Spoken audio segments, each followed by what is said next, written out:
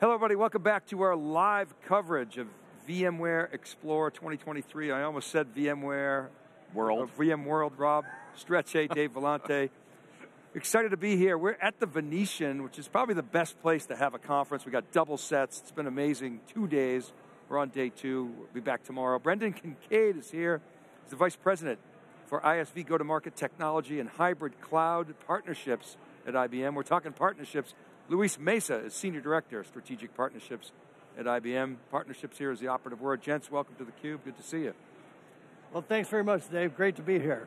Yeah, so VMware, you're welcome. VMware, obviously, it's about their ecosystem, and they need partners like IBM, because you take it to market, you've got a huge install base, you got chops in so many different parts of every industry. Yep. And you've been partners with IBM for, with VMware for a long, long time. We have. The partnership with VMware goes back 24 years, close to 25 years, I believe. IBM was the very first OEM of VMware technology. We were also the first to bring VMware onto the public cloud. So that, I think there was a big announcement about that in like 2016. We were here. Yeah, and since that time, the business has just blossomed, right? The partnership itself has blossomed. As IBM has sharpened our own focus around hybrid cloud and AI, which we consider to be two of the most transformational technologies of our time, VMware has a very similar strategy. We've been partnering with them on many steps of that journey.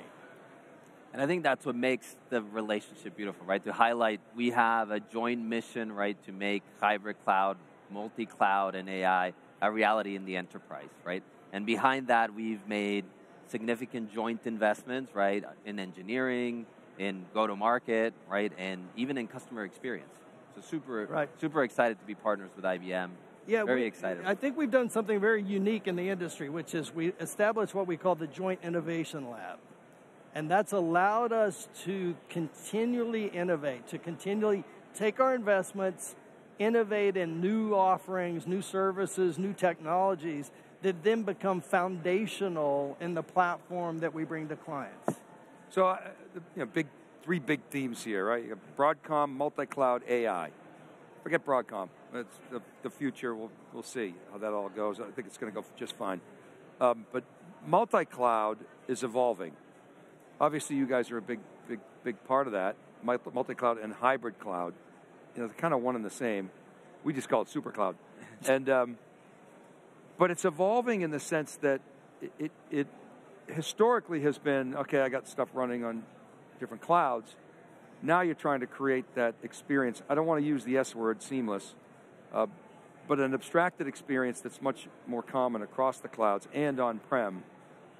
So you have a shared vision in that regard.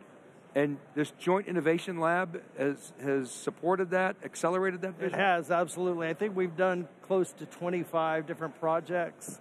Some of those projects have resulted in some of the big foundational plays. For instance, the basis for IBM Cloud for Financial Services, the initial version of that ran solely on VMware, and all that came out of the Joint Innovation Lab. We created something called IBM Cloud for VMware regulated industries.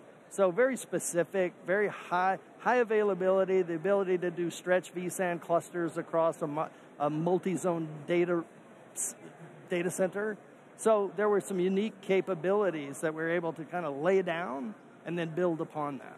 I mean, just to piggyback on that, another innovation, right, that we're announcing here at VMware Explore US that came out of the Joint Innovation Lab was VMware as a service in a multi-tenant environment with vCloud Director, right? That's right. So that's a very unique solution. It'll be available GA, well, I believe GA in the next 90 days. Yeah. And opens up cloud with VMware in a unique way. We got to unpack that. Yeah. So wait, roll that back. Multi-tenant in the same tenant, or multi-tenant just cloud in general? I mean, it's a multi-tenant cloud. So last year at VMware Explore Barcelona, we announced our single-tenant VMware as a service on IBM Cloud. Now we have multi-tenant. Okay. Right? So basically a shared environment. Okay. So But again, part of that has been, I mean, VCD has been around for quite some time. I mean, so, but that's new to IBM, is what you're saying. It's new to IBM. So it's right? it I would assume allows customers to have better ROI on moving into that. Yeah, and absolutely. consume differently, right? So it allows you to consume AVM versus having to make a big investment. And it's managed. Okay. Right? It's as a service. So, so a lot of customers these days, and we saw this kind of come out of COVID, where there were staffing shortages, right? There was a real kind of a labor bottleneck. And so they were going, well, can you run it for us? And the answer is, yeah, we can. When you think about, you were talking about the IBM Financial Cloud and special situations there and the kind of resilience you need. I know you're not ready to announce anything, but VMware announced private AI, and they have a lot of work to do, in my opinion. So you guys get on that, and you can help them out in that innovation lab. So, because you've got AI chops, you've got Watson X. I would say, well, yeah, IBM as a company, we really sharpened our focus onto AI and hybrid cloud, as I mentioned, and Watson X is resonating with clients. WatsonX.ai, .data, .governance. Our approach has been to be open, trusted, and targeted with our AI. Trusted being a key consideration, because you need to, in the enterprise clients, you need to have a secure environment that's also auditable back to the source of the data, right? Yeah. What are the sources of the data? How do I protect my IP, right? If I'm putting data into a model, is it becoming commingled with others' IP? So having that governance aspect and being trusted, being able to run on premises as well as in the cloud, also in a hybrid scenario, is, I think, truly unique. And so, we've done this partnership. We've had such a similar kind of parallel strategies. There's a lot of, I would say, synergy. There's a lot of give and take between our product teams as well. And I think you'll see a lot more from us together. Well, how much of your customer conversations right now are AI? I mean, it's got to come up in every conversation. And they must be asking you, can you bring this, because customers telling us, it's split down the middle. I think Raghu's numbers were right on.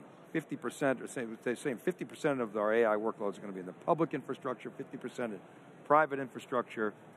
Maybe the edge is separate from that number, who knows, but they want to trust their AI, and they want it to be in their crown jewels on-prem. Yes. Or if they want to put it in the cloud, they want it to be trusted there too.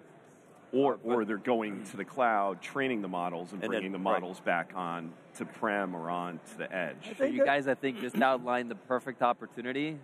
We probably are not ready to announce everything, but you can imagine putting those two together, where we're headed, right? We'll take that as a yes, Louis. So many announcements here. I got VMware Cloud Editions on IBM Cloud. So that's a big one. Because let's talk about what is. You talked about having a seamless experience, right? So Cloud Editions are essentially the full VMware stack. It's VCF, right? Right. In various, I guess there are various versions of it, right? There's advanced, there's enterprise. Yep. 5 different versions. Yeah. I remember the slide with the bubbles on it. Exactly.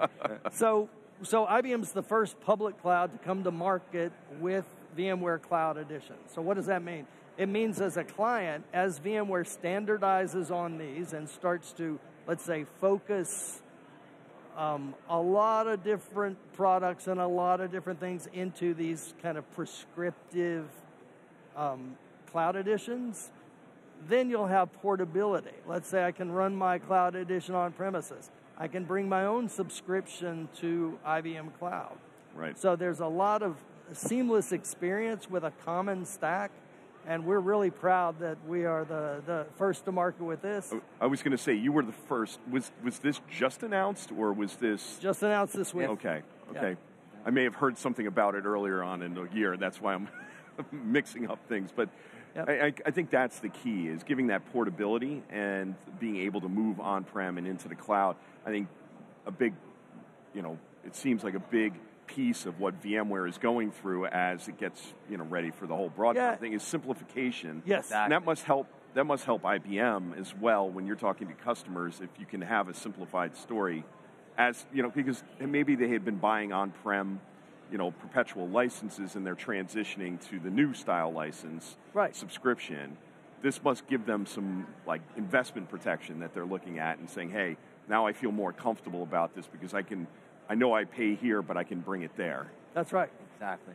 All right, we got a lot to cover. All right. So you got that one. We talked about the multi-tenant vCloud Director solution. Yep. My notes here say you're the first cross-cloud managed VPC service partner. Yes, so we were a design partner with VMware. So that's kind of the commercial construct that allows for the portability to really be transacted, right? So we were a design partner in VMware's cross-cloud managed services. And that is, let's say it's a new vehicle for VMware.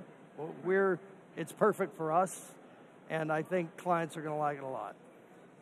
So that's the prescriptive offers on the IBM Cloud VPC, their next generation cloud. Oh, okay. And then there's something on the financial services cloud. Yes, Dizion. What is Dizion? I'm not familiar with that. Do you know Dizion? It's EUC. Right? It's the desktop as let's a service. call it it's an enterprise workspace. Okay. This one is really designed specifically for financial services, so for a regulated industry. Because it can handle voice recordings and all of that stuff that you have to do for SEC regulated. That's right. For all the GLBA and all of that fun. I used to be in that world. That's right. So it's desktop as a service, essentially, right? Is that a fair way to think of it? Workspace. We don't say desktop anymore. Laptop as a service. No desktops. No laptop as a service. Workspace, I guess. So okay, but why the name change? Because it's this, it's anything, right? But you bring that up, and I think that's a great example. The partnership with Dizion is a great example of what we're doing together with our ecosystem.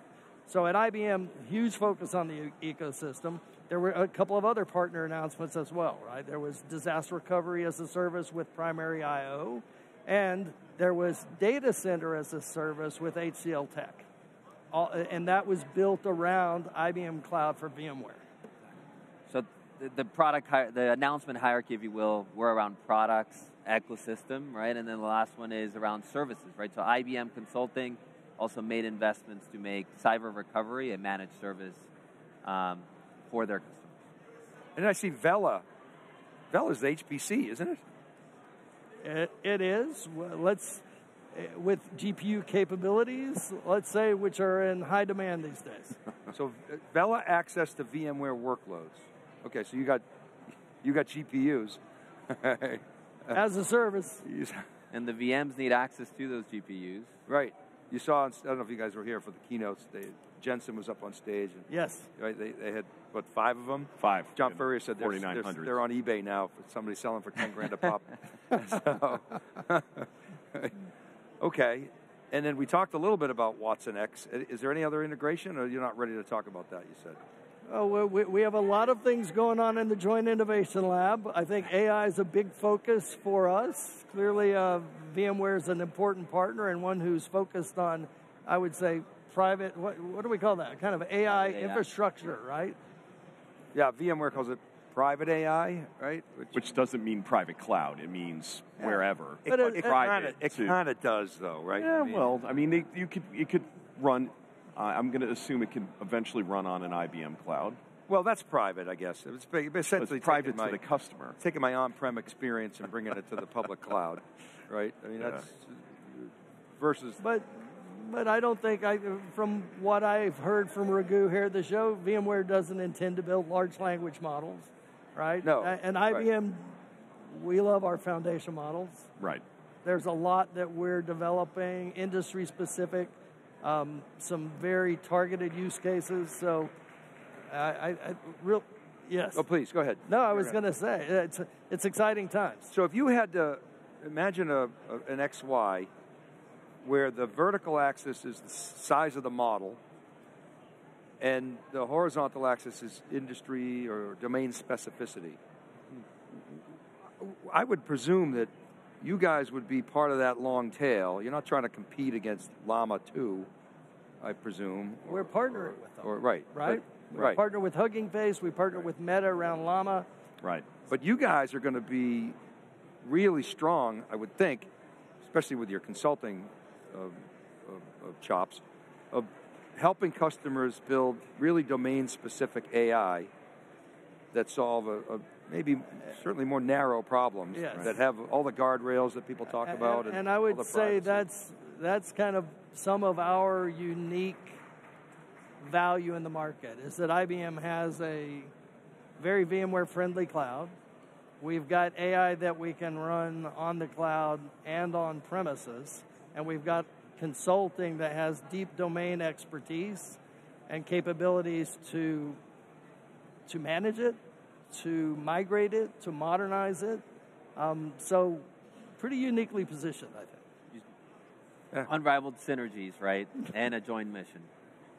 It's funny, 20 years ago, this kind of partnership certainly wasn't as obvious. I mean, it was almost out of necessity as opposed to opportunity, and it seems like that's flipped. Right? There's like so much opportunity out there, just natural. That you see with the public cloud players, you guys are partnered with all those guys. Yeah. Right. VMware, despite the fact that you own Red Hat, which we asked Raghu, who's your competition? He goes, kind of Red Hat. Okay, but now you guys are talking about this tight partnership, right? At the same time, look, we acquired Red Hat, VMware acquired Pivotal, and since that time, we focused on, let's say, the much broader area of the market where we did not compete. We've done a very good job of keeping the partnership focused on 90% of the addressable market rather than the 10% where we may have overlap. Yeah, fair enough. And OpenShift runs great on VMware. I was going to say, I think the latest number I heard was about 50% of OpenShift actually runs on VMware out there in the wild. So it doesn't surprise me. It's one of these things that, hey, having a good container stack, not that Tanzu isn't, but again, one of the dominant with Red Hat on VMware, on cloud, it would make sense that would be absolutely. Big, I mean, big we want vSphere to be the best platform for any workload. Yeah, right? That's our mission. Well done on the partnership, gentlemen. Thank Congratulations. you very much. Really appreciate you guys spending some time on theCUBE and talking about the depth of it. We're looking forward to what's going to come out of the Joint Innovation Lab. I didn't realize there were 25 projects going on. That's quite an investment, and you each contributing engineers, and that's the kind of thing that customers need. It's a good. Yeah. It's a good. They don't pay for that. They pay for it, not directly, but through, they're paying for the products. But you guys are offering that service, that R&D roadmap. So that's a real value. So, well, thank you. Thank you very much. Appreciate it. And thank you for watching theCUBE's live coverage of VMware Explorer 2023. This is day 2. Rob Strechay, Dave Vellante, John Ferry, and Lisa Martin. We'll be right back after this short break.